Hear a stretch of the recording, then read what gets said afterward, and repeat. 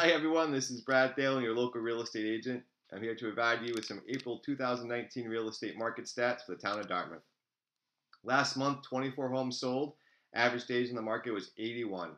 The average sales price was $512,000 compared to $382,000 in March.